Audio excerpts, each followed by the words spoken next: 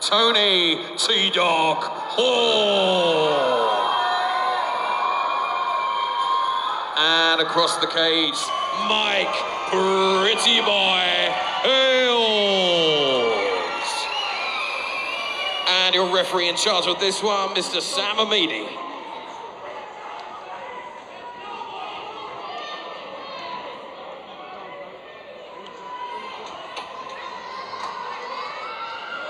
So here we go, Mike Hale's Tony Hall. Mike Hale straight across the cage. Lands a shot, Halls with a fantastic jab in retaliation. Yes, Hale tries that low kick. Wow, straight into it.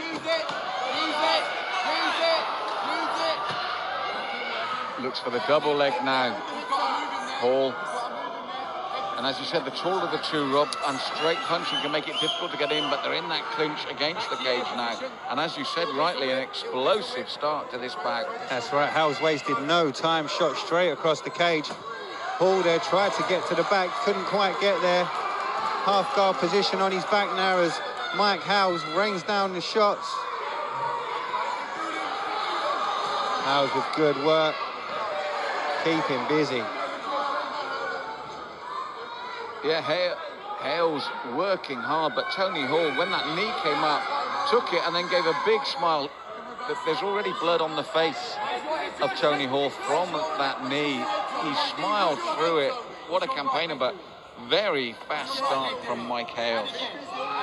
Hall just using that high advantage with those knees, popping them up. You're winning that hand fight as well. You're winning that hand fight. Head position, head position. Looking to swim inside there, Hall. Big, beautiful over the top with a right. Yes, it was a lovely elbow. Left and right from Hale's in response. Hall using that front kick. But he's got to use that height advantage. It's obvious that Hale's is dangerous. He's got a good record. Just the one loss, and we've seen already what he's capable of, so Tony Hall needs to utilise that height and reach advantage and keep his man at range.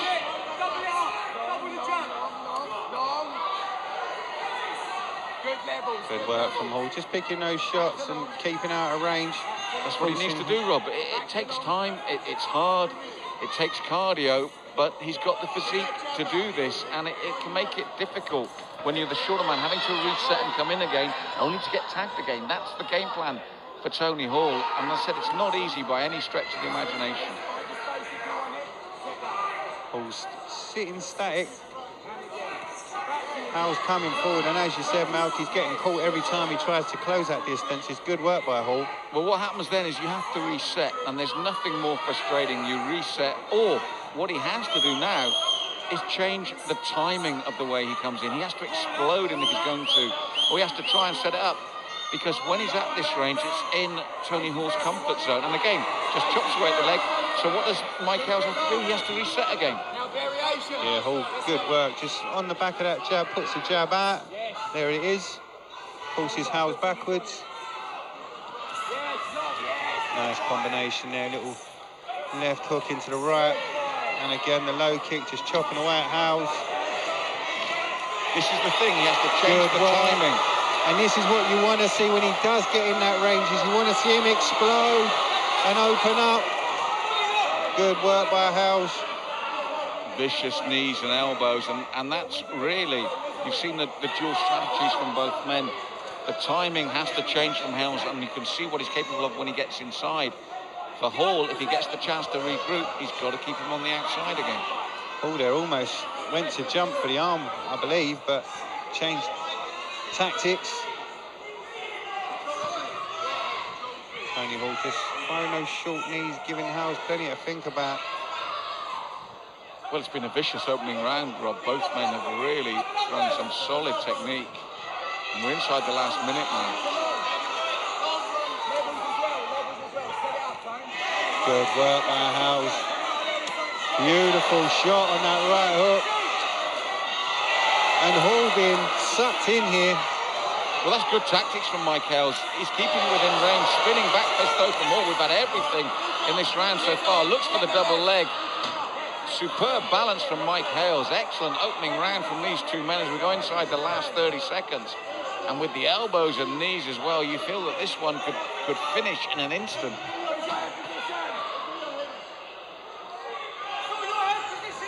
And for me, Rob, as we come inside the final, well, we come towards the final 10 seconds, this has been the round of the night so far.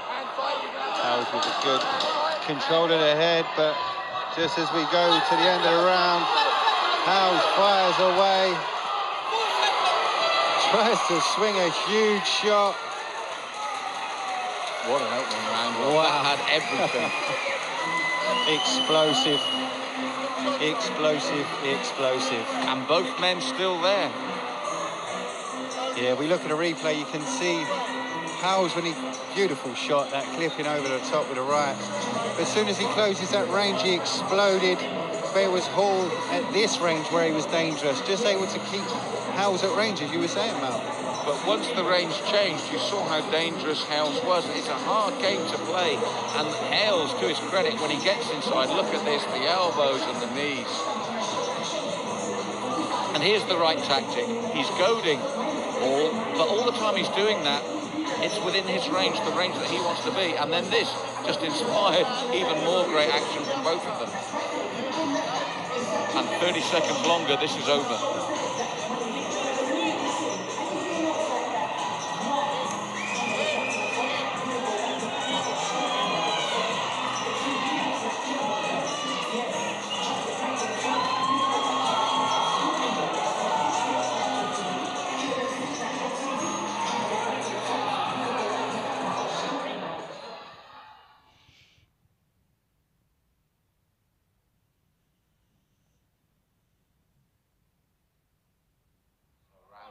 Potential three here.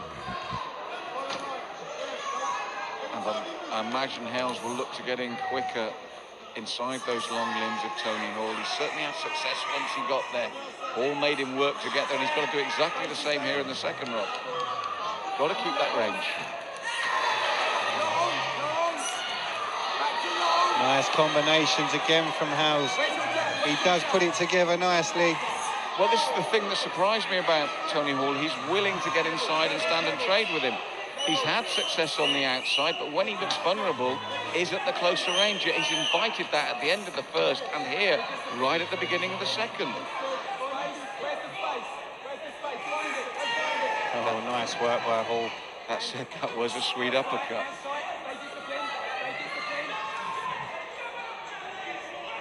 Just feeding one another out. And as you said, Rob, he's got a stiff jab, but this is the explosive power and speed of Hales when he gets on the inside. That plum clinch from Hales. Hall just trying to work it wide. He's got a solid chin as well. And he's needed it towards the end of the first and the beginning of this, the second. Oh, that knee to the face, Rob. Both those knees landed to the face. Now he's chopping in with the elbows, beginning to really throw the hard, hurtful technique here, Mike Hales. Certainly a tie game he's putting together there. The plum clinch, the elbows, the knees. Closes that range, he's dangerous. Tony Hall, though, so durable as well. Hall with that overhook. It's a defensive game from Hall at the moment. And there's those long limbs, almost able to climb straight onto the back of Hales. Hales top position, Hall on his back. You get the feeling that if he can clear here, Hales would drop those elbows down. Tony Hall still, but it's not bothered him to cut. It's been below the eye. It's been, if there is a good position, it's there for Hall, so that hasn't bothered him.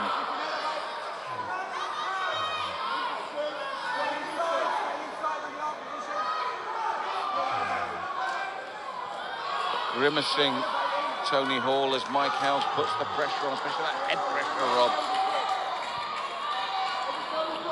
Yeah, Hall almost looks like he's uncomfortable from some sort of pain or discomfort. I think it's a default setting with him. His face has looked like that. He's going for the arm of Got the Mike triangle. Hales looks to be setting it in.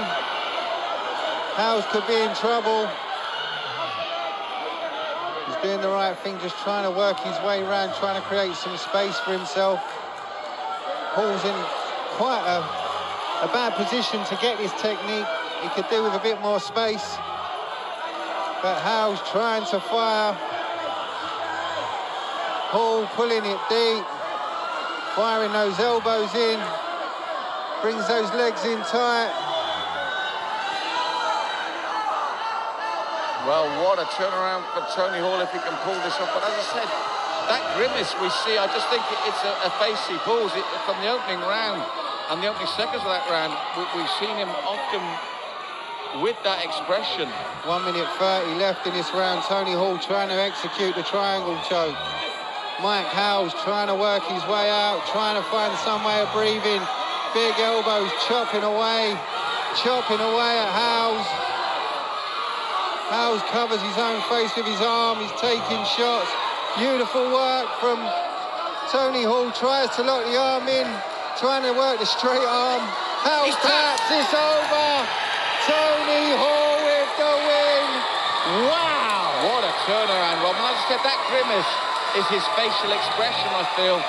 What an electric atmosphere as Tony Hall secures that triangle choke. And do you know what? He had to do it from a position of defence at first. His chin and his desire to keep going is extraordinary. He took some incredible punishment, knees and elbows. Yeah, he did. I mean, Hales, when he got him tight, it was a tight game. Beautiful knees and elbows, but at the end of the round there, he ate a lot of elbows from Hall as Hall was trying to secure that triangle. And you can see the disappointment on Hales' face.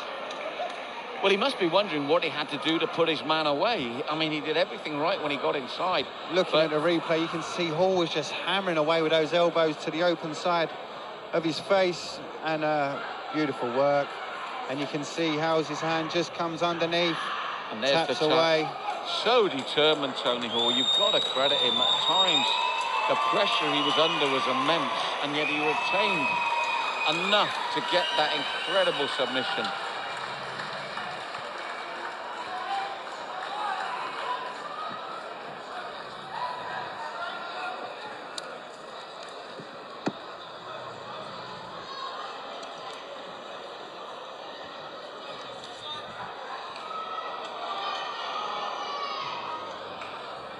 Ladies and gentlemen, show both of these warriors a massive round of applause to what is undoubtedly the fight of the bar this evening.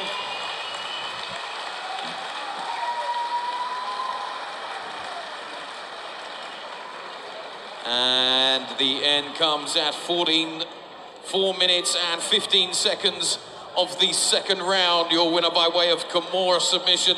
Fighting out of the red corner, Tony T Dogg Hall. And show your appreciation for our very brave runner-up, Mike Pretty Boy Hales.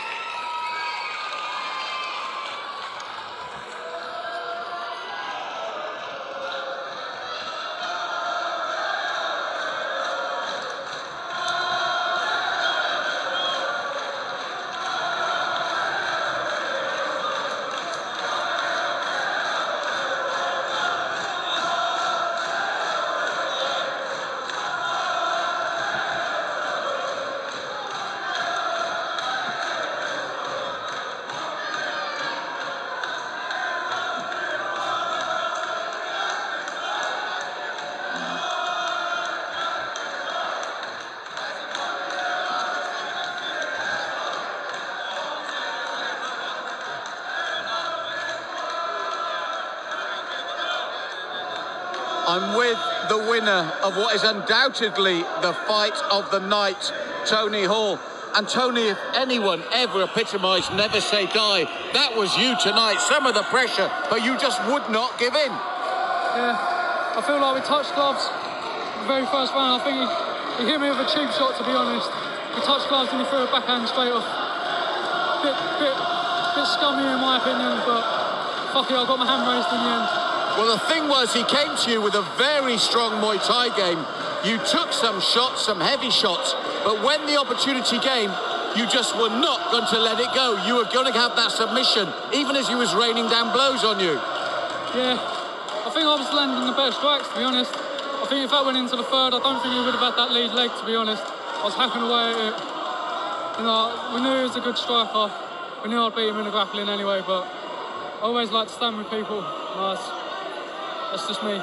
That said, when did you realise this is my opportunity, the submission's on? What were your thoughts then? He kept letting me tie his arms up, like, he wasn't bothering to circle them out, so I just took advantage of it. Well, took advantage is the key word. The fight of the night, an absolute battle, but you are the man that came up on top. What heart, Tony. Thank you. Don't feel like it, I feel a bit bashed up, but I've got to win, so.